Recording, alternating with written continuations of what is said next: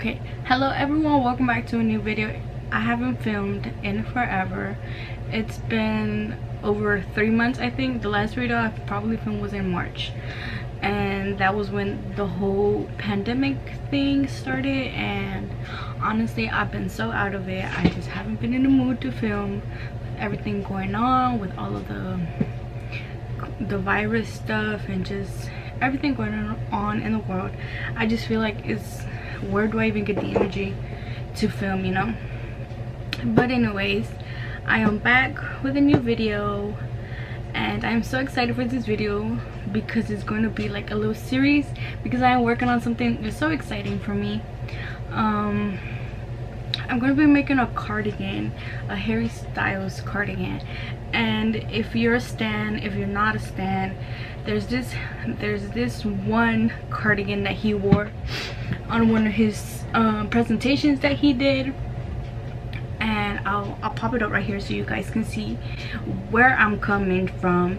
And yes, everybody has been doing it. I've seen it on TikTok, and I feel like I have to do it too because I love this man. I don't know if you guys know, but I've been a Harry Styles One Direction fan since I was like 12, and I kind of like stopped for a little bit because back then it was kind of like people make fun of you, but I didn't care. I was still listening to my One Direction. I still listen to my One Direction, and out of all of them, Harry had my heart always. I had a thing for guys with curly hair. I probably still do, but yeah, I'm gonna be showing you guys the process of me working on this. And I say process because it's gonna be, I don't know how long it's gonna be. It's probably gonna be as many colors as in the cardigan, because I just started. I started with the orange parts because that's the easiest. So this is gonna be a part 1, and so I'll be posting weekly or however long it takes me to make these things. I've been working on it for like 3 days already. I'm kind of a beginner. I've been knitting and crocheting for a long time because of my mom. She's taught me how to do all of these things, but I'm not very fast, so I'm still considered a beginner. So yeah, I'm going to be showing you guys my process in case you guys would want to make one too, or even if it's not this specific, you guys can just change up the colors or make it one color if you want, and show you guys my methods to making these things, because this is the way I'm doing it, and there's a whole bunch of other people doing it too. And I've only watched a couple of videos, and I watched one other girl and she's making hers in panels and I'm making mine in pieces. So I will link her down below if you feel like you're a little bit more advanced and you feel like you want to make yours in panels too. So I'm gonna go ahead and show you guys in this video. I'm gonna be showing you guys the materials, the yarn I'm using, everything I'm doing, the steps and the process, how to start it off and how to do the points, the stitch pattern that I'm using for this specific color, and how I close it off, just in case, you know, I want to show you guys everything. So yeah, without further ado, I'm going to be showing you guys the materials, the yarn size, the yarn brand, and everything. So yeah, let's get to it. Okay, so this is the brand of yarn that I'm working with. It's Impeccable. I got this at Michael's, so you guys can probably order online or go to your local Michael's. And this is $3.49 a piece, and it's a pretty bulky piece, so it's pretty good. The original pattern is actually chunky yarn, but I didn't want a thick sweater, so I just kind of went with this one. And this one is a 4 in thickness, I guess you could say. And this is actually pretty soft compared to other brands that I've used that are this thick. So to me, this is a pretty good thickness for the sweater, because I don't want it too thick and I didn't want it like thin but hard, you know. And this is actually perfect. So this is again from the brand Impeccable. The color is Orange Crush, and this was $3.49 a piece, like I said. And so this says to use a 5mm, what are they called? I don't even know what they're called. Hojas, that's what I call them in Spanish. It says to use what did I say, 5mm, but I am using 6.5mm because I felt like it was too 5mm was too small. Well, it doesn't want to focus, but these are a 6.5mm thingy bajiggers, and it says to use a 5mm crochet hook, and I'm also going to be using a crochet hook to show you guys the method that I am using. So this is a 5mm crochet hook. Oh my god, ignore my nose. 5mm crochet hook for the way that I am doing it, and this is 127 grams, so it has a lot, and I will be basing off the original pattern. So let me show you guys. So like I mentioned, I will be using the original pattern of J.W. Anderson.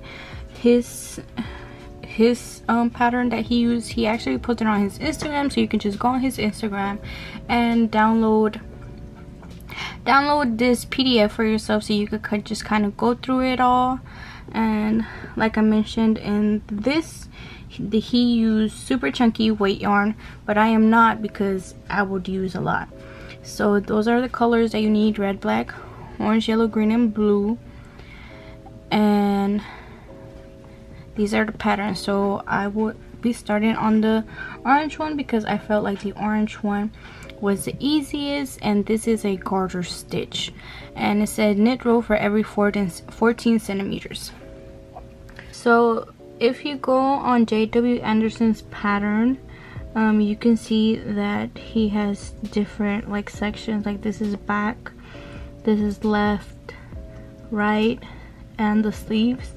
So you're gonna kind of, if you feel like you need to print this out, maybe do that, or just kind of like jot down how many.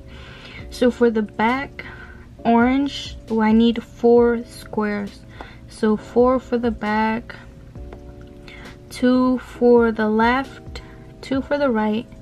So that's 6, 7, 8, 9, 10. So I need 10 oranges. So then you would just kind of do that with the different colors.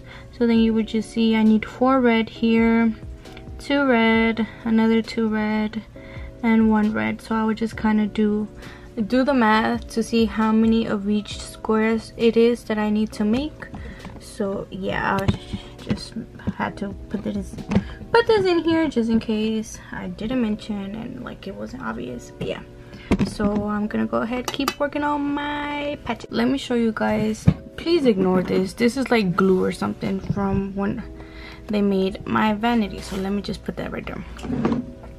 So let me go ahead and show you guys the color of each of my yarns, because I couldn't exactly find every single color that he used. Like burnt orange, this is an orange, like orange soda or whatever, but I really like this shade of orange, and it's close to the orange that is used in the cardigan. So I'm gonna go ahead and show you guys the name of the color, so just in case you guys want to purchase the same colors as me from this brand on Michaels.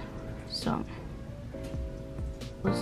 I got a good feeling, I'm just taking it all in, floating up and dreaming, dropping. And for the blue one, I actually had to go with a different brand because they didn't have it in this brand.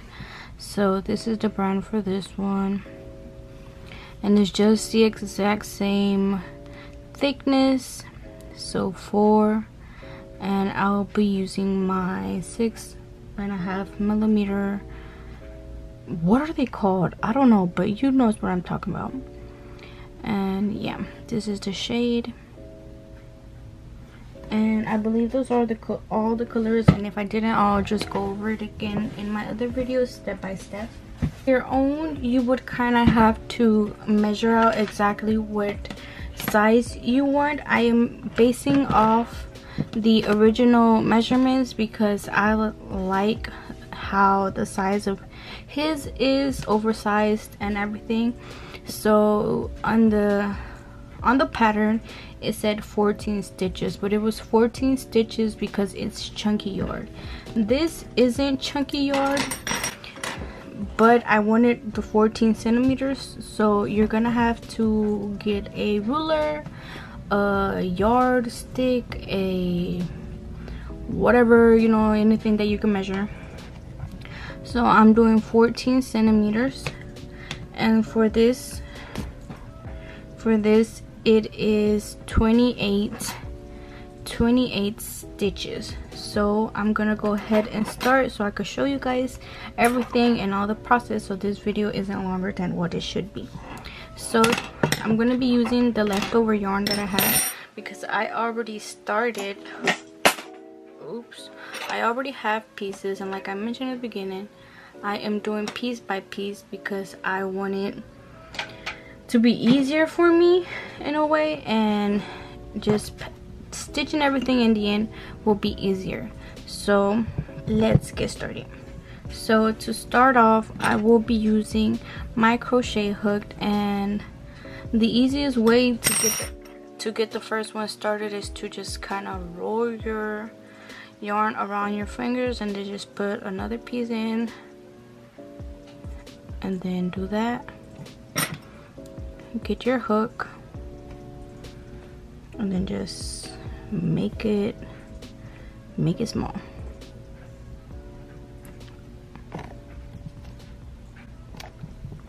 So you just tighten it up from this side, the side that's attached to the rest of your yarn, to make it tight like this. So one more time, just wrap it around your fingers and put a little piece in there, close it, and put your yarn and just pull the side. So like I mentioned, I'm going for 14 centimeters, but you guys can do in any size that works for you. So you can go 10 centimeters, and so like it would have to be a square, so it would be 10 centimeters wide and 10 centimeters long.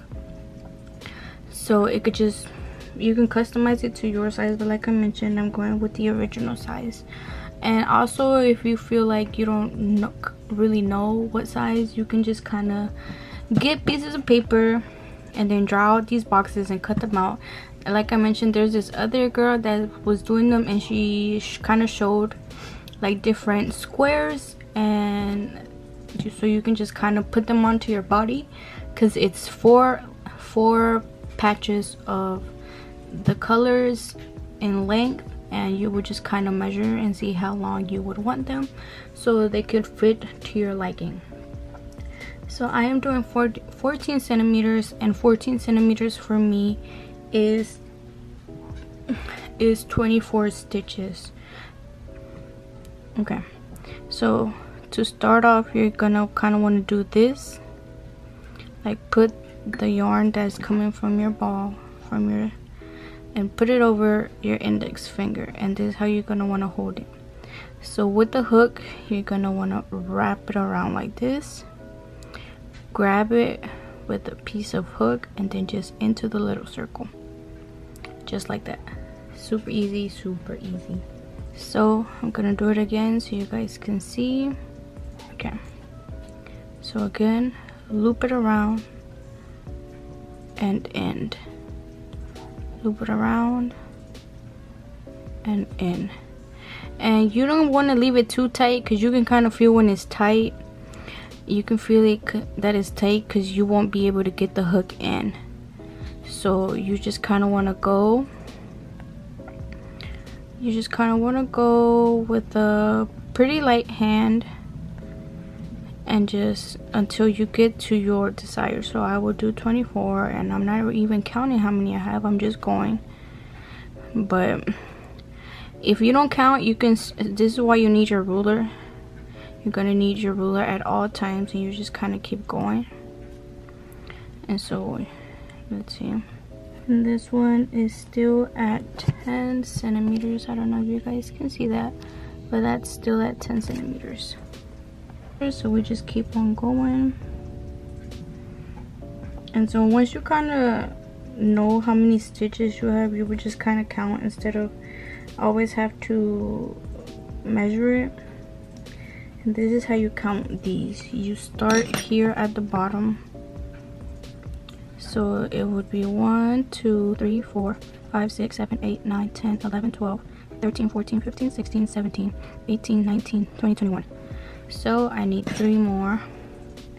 Now go ahead and do these. 1 2 and 3. That's too loose. So if you look at it and it's too loose, it's not like the rest of yours, you can just easily undo them and then just go ahead. This is the easy part. And if you want, we can measure it, see that it's 14, and it is 14 right here. So when you start counting, you don't actually count when you do your first little knot. Your knot right here, that doesn't count as one. This doesn't count as one. It's until you actually start the stitches. So now that we have our little chain is when we're gonna start working with these. Let me look. I have to find a word. Hold up. Okay, it turns out they're just called needles. So I know we're using needles, so this is the step that is going to be kind of hard, but it's going to be much more easier. My mom said this actually you save yourself from using a lot of yarn, because there's this one method where you kind of have to go like this to do what I'm about to show you guys, but my mom said she doesn't like that because it's a waste of yarn. So this is what we do. So we go here, and this last little loop right here, you're gonna want to leave it kind of wide open, not too tight but not too loose. So now what you're gonna do is you're going to go into this next loop right here, and you're just gonna put your hook in there, and then you're gonna grab your yarn right here from here with the hook, and then slide that through. And once again, don't leave it too tight, because we're going to be transferring this right here into our needles. So once again, in there we grab it with our little hook, and then there. And make sure you grab it onto the right ones. You don't want to like miss a point, miss a stitch. So you go, you grab, you hook, you pull. You go, you grab and pull. You go, grab and pull. And I'm just gonna go ahead and fast forward this.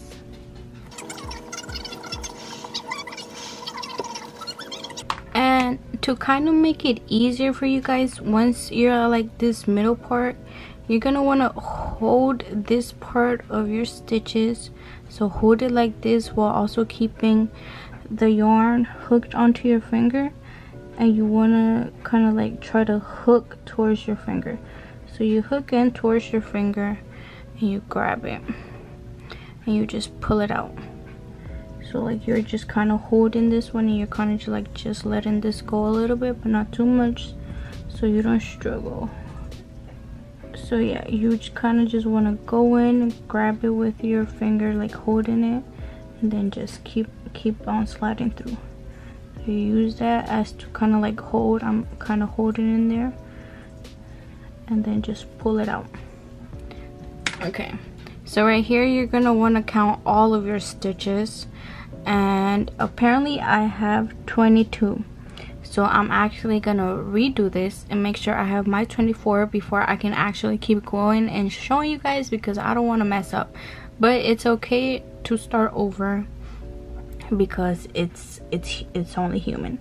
So yeah, I'm doing 24 because I know that's the amount of stitches that I want for it to be 14 centimeters, and this isn't the rule that I was using, so it might have something to do with that.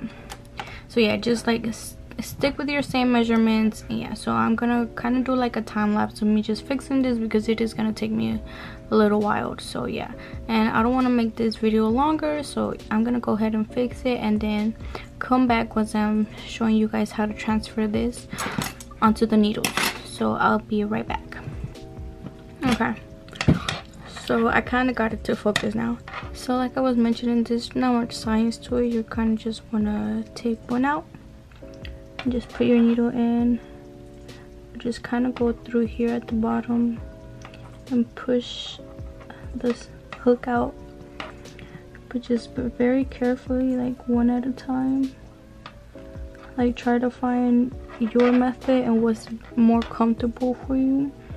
Like sometimes I go through here through the back, or I try to grab a couple and then just push the hook out, and then like make sure to like just kind of push these down a little bit so they don't fall out. And then I just keep on doing the same thing. Just grab it and then just pull it out. Grab it and pull it out. Grab it, pull it out. Grab, pull out. And make sure you just keep moving the rest to the bottom so they don't like bunch up to the top and like feel like they're slipping out. So it's like as if you were already working with both of the needles. Once you kind of have all of them together, you just kind of want to move them up a bit. Like fix them direction. Just kind of move them so they're not so tight, because when they're tight you can hear this. That's how you know things are tight. So you kind of want to fix it, kind of count them, make sure you didn't lose one in the process. 4, 8, 12, 16, 20, and 24. Okay, so there are 24 right here. So we want to get our needle and we want to get our left hand right here. I'm right-handed, so it might be different for you if you are left-handed. If you are, I'm sorry, this is the way that I know how it works, so this is what I'm doing that works for me. So we're gonna take our yarn that's hanging from our ball or our little stack right here, and we are going to take it. This is how I hold it, and this is how I find it easy, because I see some people that do it and then they flip it over, and I feel like that's harder to me actually. So you're gonna want to hold these two like in between your thumb and your index finger, and then put the rest of the yarn that we will be using on top of this finger, on top of our index finger, just like this. So just like this. This is what I find that works. And then for this, you just kind of have to figure out what position works for you. This is kind of the position that works for me. This is how I'm holding it in between my thumb and my index finger. So to do the garter stitch, this is the easiest stitch to do, which is the reason why I started doing with the orange first, because it was the garter stitch. So you kind of want to put your needle through the back. If you can't put it through the back, you feel like it's too tight, you can start at the front and then make your way to the back. So you kind of want to have this angle right here, and you want to grab your yarn under and then just pull it out. And with both of my thumbs, I'm holding it on this end so it doesn't fall out, and I'm holding it this way so I can kind of pull it. And so there we have our first one. And you don't want this too tight either, so not too tight or too loose. So if it's too loose, you can just pull it from here on this screen and make it so that it can go through this other side loosely without it being tight. So again, we go in through the back, we pull right here, and we pull in through our hook nipple right there, and then just kind of push off like this so it can fall off, and there. And once you keep practicing a little bit more, once you're in this little stage right here where you have the loop, you kind of measure how big everything is, and it won't be so tight. You'll kind of have like an idea of how much tension you want to have on the yarn, and you just keep going. And the beauty about this stitch right here is that, well, hold up, I really don't know what it's called. It's like knit and purl. I really don't know the difference. I just know like in Spanish it's like revés or derecho. And so right here we're just like going in one direction. Haha, puns. So we're just going in like one direction, which is the easiest. So we're just going like this. When we start, like when we get to the other, when we get all of our points to the other needle, we're just gonna keep going in the same direction. Like we're not gonna be changing absolutely anything, which is the beauty about this one, like this stitch in particular, like I mentioned. And if I didn't explain myself so good, like there's a whole bunch of tutorials that you could watch. I didn't really have to watch any because, like I mentioned, my mom is kind of like a pro in this stuff, and I kind of just show her the pattern of stuff, and she could just easily tell me, or I show her the videos and she could just give me some more instructions. So, but I did watch one video, and it kind of made sense. It helped me in the sense of where I could help you guys, or explain myself so I could help you guys a little bit. And so I'm gonna go ahead and finish this row off and show you guys that is the same way when we start the new line. We can just push them back so we can see, and that was our first line. And so when you get started and you're counting how long and everything, you kind of figure out how many rows you'll see, like you'll need. So let me go ahead and do another one and show you guys that it is absolutely the same thing. So right here, we grab our yarn this way, we pull these up, and then we get our other needle and we go to the back and we pull it, and then we let go and we kind of push this one out so it could go. Okay, there you go, little buddy. And then again, like this one, I was having a hard time, but you can just go through the front and then make your way to the back and then just loop. And it can be a little bit harder to loop it around, but you just kind of gotta work with it. That's why you find like the position that works for you. Like right here, I'm holding here so it doesn't fall out, and then right here I just kind of like use my index finger to kind of like push it off the other needle. And yeah, you just kind of gotta work with your hands and see what works for you and what doesn't. So I'm gonna keep going, and then I'm gonna talk to you guys a little bit more about what I'm doing with my pattern. Okay, so like I mentioned with sizes, I am going for the original sizing, and that is 14 centimeters.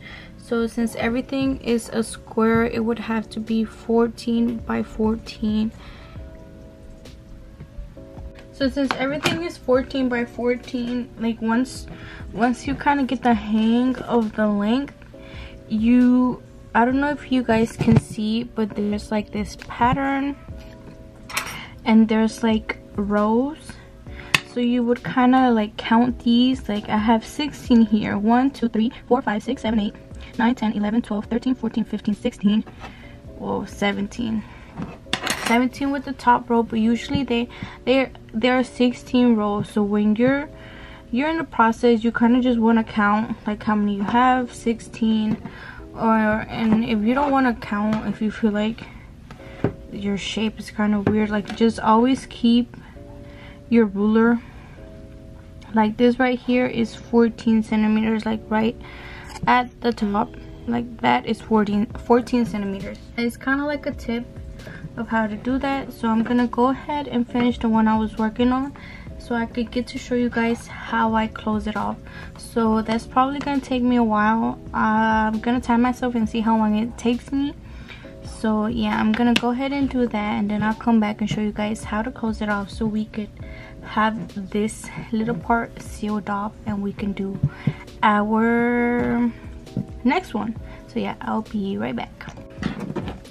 We're gonna go ahead and measure. Here's our centimeters, and that is 14. So now I'm gonna show you guys how I finish it off. And I finish it off by using the crochet hook because I feel like it's easier. Well, my mom showed me that it was easier doing it this way. So we take our hook, and it's gonna be as if we're using our other needle, but instead of keeping our stitches right here, we're going to turn them into one. So we position our yarn like we've been working, and we go through the back. We grab our yarn. Once we grab our yarn, we bring it out. We make this one come out just like that. So this looks kind of weird, but I promise you, once we're like halfway in, it's a little bit better. So again, we go in, and if, like I said earlier, if you can get it directly to the back, you go through the front and you just travel to the back. We travel to the back and we grab some yarn with our hook, and we pull it through, and right here, this one, we're gonna grab it and we're going to put it in through the first one and then let this one go. So again, so you just kind of again go from the front, and then you grab your hook and you try to get your string onto the hook. And as you can see, I was kind of struggling because it's hard to record and do this at the same time. We do this in through the hole once and out through the other hole, and then let go.